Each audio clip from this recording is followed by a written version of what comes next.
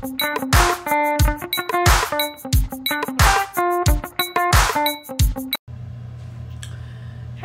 viewers, welcome back to my channel Be That So with Andy. My name is Andy Afolabi. In today's video, I want to show a special appreciation to my viewers, subscriber, friends and well wisher for the overwhelming love they show me in one of my video that I uploaded a few months ago, that's titled How to Measure, Cut and Sew Iro and Buba Tip and Tricks. I'm going to put the description, I'm going to put the link in the comment box below so that you can go and check out the video. So in today's video, I'm going to show you how to measure, cut and sew buba, because buba has come to stay. Whether you are a traditional person or you are not, if you know how to measure, cut and sew buba, you can use that style to sew many styles. Like this one you are seeing on my mannequin in the background is the buba concept that I used to cut it. Even the agbada that you see people wearing, they use buba concept to cut it. So there are so many things you can apply the knowledge of if you know how to measure, cut and sew buba. So today I'm going to show you how to go about the measurement. What are the things you need and how do you measure buba? So I'm going to use one of my clients. Is here. Do you want to say hi to my viewers? Hi. Okay, so let's go there. So the measurements you need for buba, the major one is the most biggest part of your upper part of your body, and that is the hip. So you need the hip measurement. So for this my client, her hip is around 38-39, but I'm going to add 2 inches making 40. So 40 divided by 4 making 10. So her divided body measurement is 10. So you need her body measurement. How do you go about the armhole? The armhole depends on what the individual client wants. Some clients want it to be tight, some want it to be fitted. So conventionally, the armhole for buba is you just add like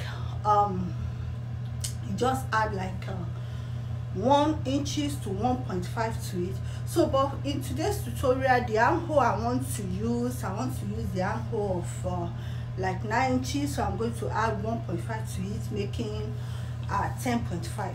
So then, apart from the armhole, what is the third measurement you need in your measuring and cutting of buba? You need your sleeve measurement. How do you determine your sleeve measurement? So you are going to start the measurement by starting from the middle of the neck. I hope you can see what I'm doing. Okay, better. So you start the measurement from the middle of the neck this way. You measure to the shoulder blade down to the desired length of the sleeve. That is another measurement you need. And this measurement, how are you going to use it to cut out the actual amount of sleeve length you need? So let me show you this. So now to cut the sleeve length, this is the measurement we have. Let's assume that the measurement is 23. Now this is the 23 we measure. This is the middle of the neck to the desired sleeve length. So now, for you to get the actual sleeve that you want to cut, which is this, you have to remove the measurement from here to here from the total measurement you got. So from measurement from here to here is your divided body circumference measurement. That is your hip measurement. In her case, her hip measurement, we added 2 inches making 40. So 40 divided by 4, we have 10. So this is 10. We are going to remove 10. That is her divided body measurement. From the measurement we got from the middle of her neck down to her shoulder blade, down to her desired sleeve length. So we are going to remove this body circumference from that measurement to get the actual sleeve length we are going to cut out for the buba. So I hope it's clear. So that is the way I can explain it. Then another measurement you need is the length of the buba. Some want their buba to be cropped up, as in to be short. Some want it to be long. Some want to any length you want it. So how do you measure it? So when you get the length, like for example, this is the let's move back a little bit so that I can show the length. So you measure from her shoulder blade down to where she desires her length to be. So according to her, she said her length is 24. So this 24 now, you times it by 2. If you times 24 by 2, that is 48. So you are going to measure 48 long. 48 long. Then you are going to fold it into 2. That is now will make you to get 24. Don't forget your sewing allowance. You have to add your hemming allowance that you use and fold it to the down part. So you add your allowance accordingly. Some are 2 inches, some are 1 inch, some are half inches. Depends on what you want. So remember to add the allowance accordingly. So when you are measuring and you are timesing this length of a buba measurement, you remember that the center of the fold will be folded. It will not be cut. That is where the neckline is going to be. So you are going to fold it into 2, and that is where you now measure your body circumference before you measure the sleeve. So these 3 measurements is very, very important. That is the hip, the armhole, and the sleeve length. So it's very important in how to cut and sew Iro and Buba. So let's go to the working table to put all these things into practical use. Yes, so now I'm going to assume that this is the Ankara we want to use for the Iro and Buba, because I discovered that the mark on the fabric I'm using is not visible enough for you to see. So this is what I'm saying. You measure her length was 48, 24 divided by times 2, I mean to say. So you measure 48 inches. 48 inches. Remember to add your sewing allowance. So 48 inches stop here. So you take that 48 inches, you fold it into 2. This is where the 48 stop. You fold it into 2 this way. So after folding it into 2, then let me take this aside first. So after folding into 2 further, you fold it into 2 again this way. You fold it into 2 again this way.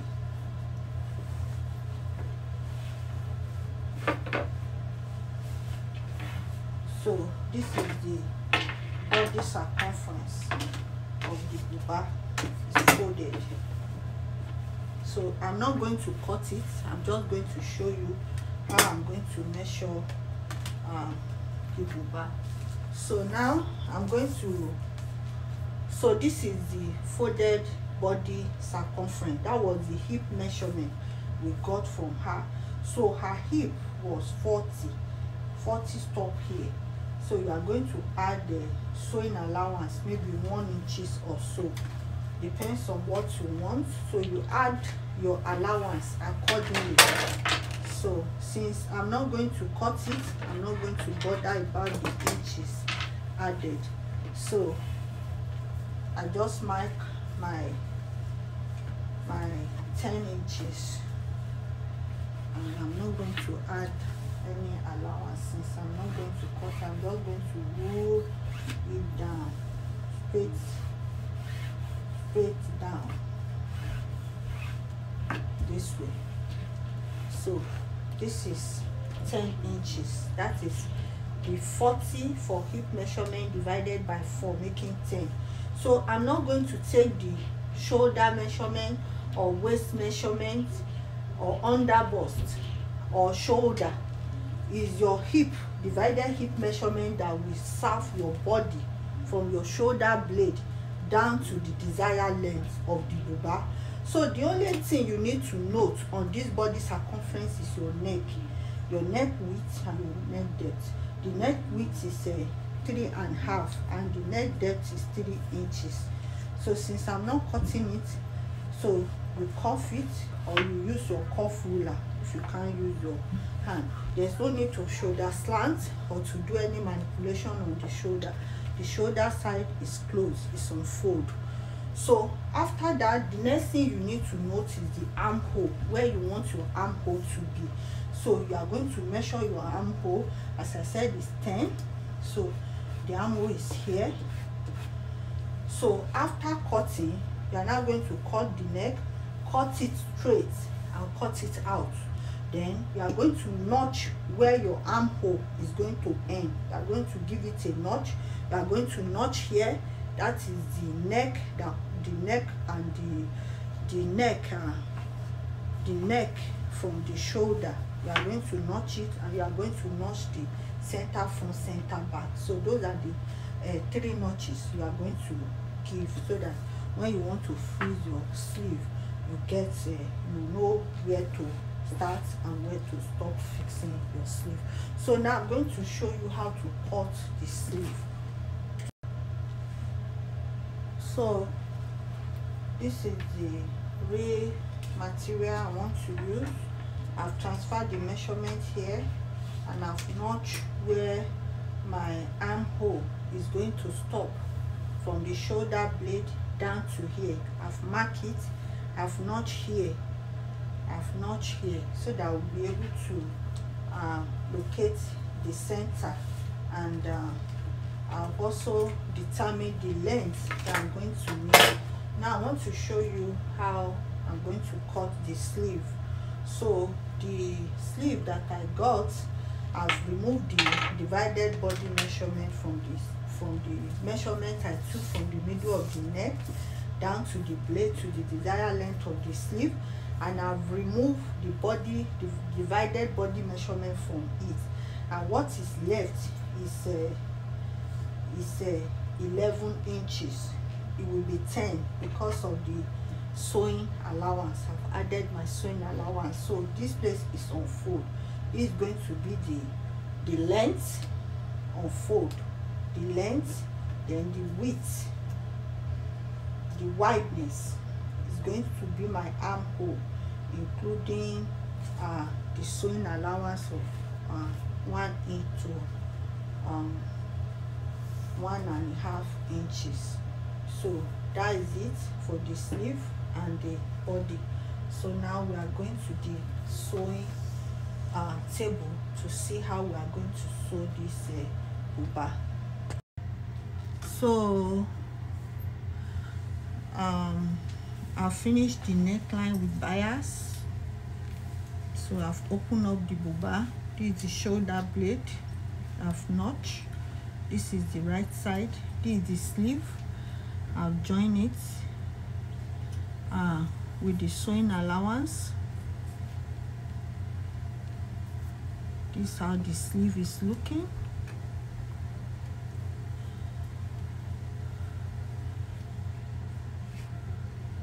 So this is the shoulder blade on the sleeve. So I'm going to match the shoulder blade after joining it to be round. So I'm going to match the shoulder blade of the sleeve with the shoulder blade of the body circumference of the buba this way.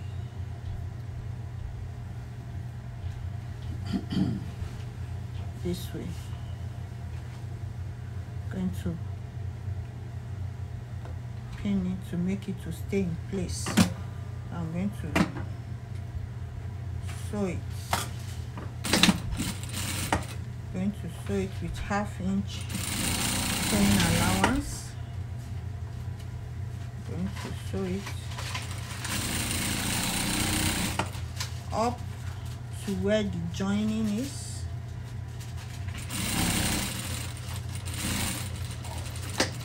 Up to here is where the joining is. This place, I'm not going to climb. I hope you can see it. I'm not going to climb the joining. I'll take it out.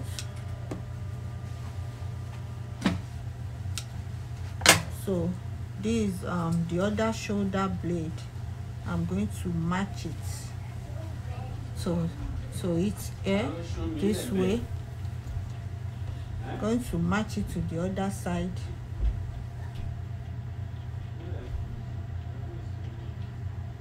And join.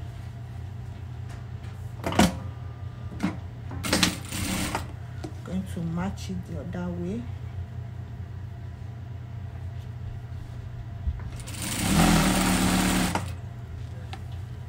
Going to join it to meet the joining of the sleeve again. Going to join it to meet, this is where the sleeve is, the joining is. I'm going to join it, but I'm not going to climb the sleeve joining. Just going to sew it to and stop exactly where the joining starts. This way. So this is what I'm saying. So this is the sleeve. This is the opening. You can see. This is the opening. This is the sleeve. I've joined it round. Join it round.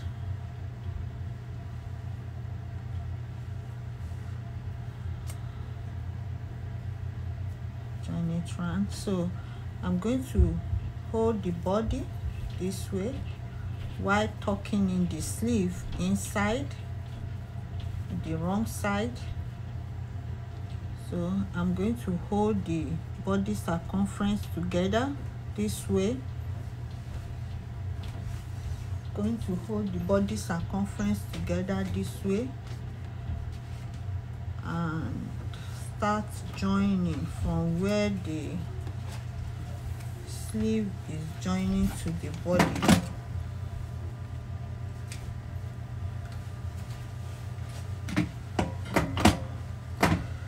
So I'm going to start joining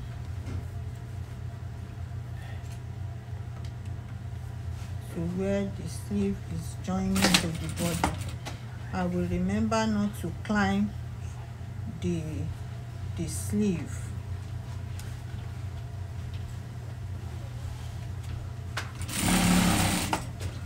Remember not to climb the sleeve. So I'm going to stop 3.5 inches before the end of the seam. I'm going to stop 3.5 inches.